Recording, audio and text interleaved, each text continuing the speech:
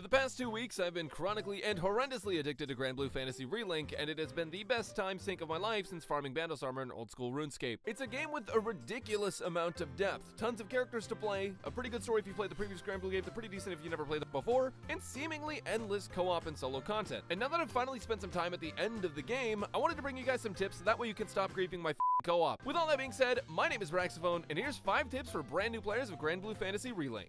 This game has an insane amount of stats to think about. All of the stats in this game will probably leave you more confused than Narmaya mains when you tell them there are other playable characters. But ultimately, certain things give you more valuable stats than others, and growth isn't quite equal. If you're struggling to beat certain missions, just know that your character level itself has very little to do with your stats early on in the game, especially in comparison to things like your masteries, weapon level, and sigils. Masteries are basically a skill and stat tree, and you want to progress them as much as you can. You'll be gated by story progression eventually, but when I tell you they make a world of difference for survivability and damage, I mean they're literally a game changer. And that doesn't just apply to early game, because by the end of the game you're going to want all of these completely maxed. For reference, if you're super new, the offensive tree will give you attack, crit, and other helpful offensive stats, but the defense tree is going to give you defensive stats in addition to things like perfect dodge, perfect block, and more potions on missions. Yes, those are tied to your stats and not a store. When I first started, I literally didn't use potions at all because I didn't want to have to buy more.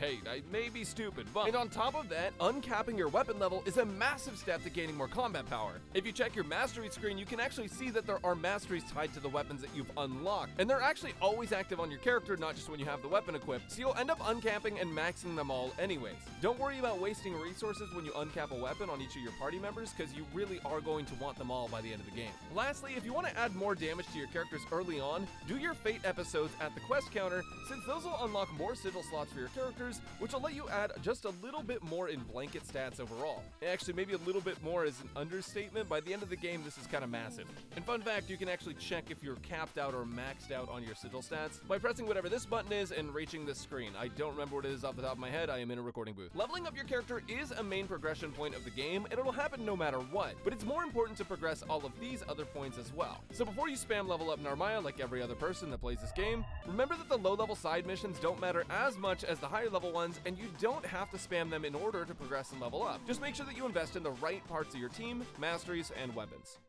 One thing that I wish I knew going into Granblue that I found out later is that if you just wait to recruit characters with crew cards, they actually join you at a higher level. Now, I know I just said that level doesn't matter, but before you dislike, unfollow, unsubscribe, rage, comment, Reddit post, dox me and my family, and put a gun to my head, hear me out. Unlocking characters at a higher level relieves you of farming as many mastery points. At level 60, characters already have quite a few masteries unlocked, and that means less mastery farming in the long run. This really saves you a lot of time, and it can ruin the experience for some people, so you don't have to do it this way, but personally, I've always been the kind of person that wants to save the time on leveling characters if there's a ton of level, because I want to play them all in endgame very fast. And another thing that's worth noting is that by unlocking other characters late, you can invest even more into Catalina because she's a queen and nobody else is around to distract you from the most important thing in the entire world. And the last reason you'd want to unlock characters late is if you're maining 1 or 2 characters and you want to get their highest level weapons from boss drops, you actually have a higher chance of getting the weapon you want with less available characters to play, which is super weird, but it makes sense. Since weapons in this game will only drop for characters that you actually have, it allows you to sort of manipulate RNG in a way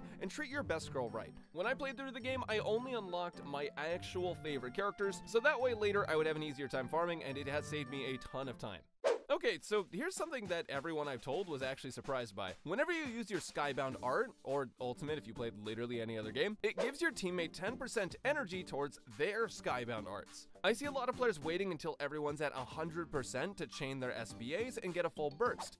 But you just don't really need to do that. If one character has 100% and everyone else has 90%, everyone can chain. If somebody has 100%, another has 90%, and 2 people have 80%, you can chain SBAs due to everyone getting 10% from the first and second ones. If somebody has 100% and the next person has 90%, and one person has 80%, and one person has 70%, and then another person has 60%, and one person has 50%, and then another person, I think you get the point now, probably. Do your best not to waste SBA gauge because it can make a big difference later on, and it's a good habit to get into. No, and also, if you SBA after link time ends, you can quickly build up another link time. So that's another thing to think about. So here's a fun fact. Dodging kinda sucks. Well, it's not that dodging sucks per se, but it's just that guarding is kind of insanely broken in this game. If you're a Soulsborne person or just someone that plays other open world games, you're probably used to dodging. Or maybe you're actually just a parry Chad and none of this applies to you. In Granblue Fantasy, if you block, you can't get hit by anything except giant lasers. A majority of non-magic damage can be blocked. Icicles, not really an issue. Colossal Green Hurricane of Death? Yeah, not really a problem. Sonic the Hedgehog? Nah, you're gonna be good, dude. You're fine. If you're in a tough spot most of the time, a guard can stop it without you having to make yourself vulnerable. Now, of course, there is a limit to this, but nobody knows exactly what the it is, so go nuts, I guess. Guarding is usually underrated in games, and I can tell you as a matter of fact that is one of the most powerful utilities at your disposal in Granblue Fantasy Relink. So try to get in the habit of using it instead of dodge spamming like I do. I have a really bad habit of that, and I need to stop.